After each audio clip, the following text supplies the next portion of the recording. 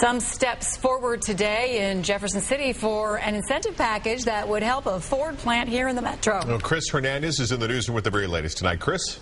Mark and Elizabeth, late this afternoon, I talked with both Missouri's governor and Kansas City's mayor about this incentive package. State lawmakers head into a make-or-break day tomorrow in that special session, and today there was some political maneuvering that could hurt the package. The governor's proposed incentives would help the Ford Claycomo plant with $150 million in state tax benefits over the next 10 years. We feel like we've gotten off to a good, solid start as to what's necessary to make sure that we keep the auto jobs of the future right here in the Kansas City area. Governor Nixon came to Kansas City this afternoon to speak to the Greater Kansas City Chamber of Commerce about the special session.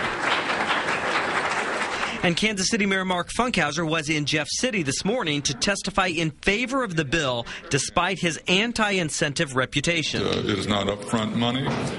It is not an attempt to bail out a failing industry.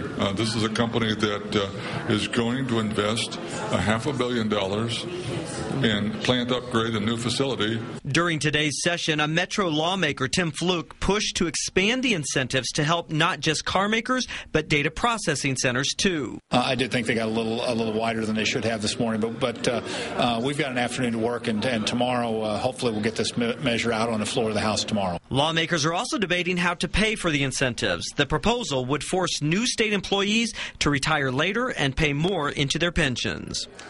The incentive package passed out of the committee today with that extra amendment still attached, and it all heads for the House floor tomorrow. In the newsroom, Chris Hernandez, NBC Action News. Hey, Chris, didn't the mayor recently just make some comments about wanting Kansas City, Missouri to have its own Chamber of Commerce to represent the city? Well, yeah, this was the mayor's first appearance at any chamber function since his recent State of the City speech, and that was when, if you remember, he slammed the chamber, saying it didn't care about Kansas City neighborhoods. Funkhauser told me that he doesn't see any irony in pushing for regional help for the Claycomo plant after just criticizing the regional Chamber of Commerce. All right, Chris Hernandez in the newsroom, thank you.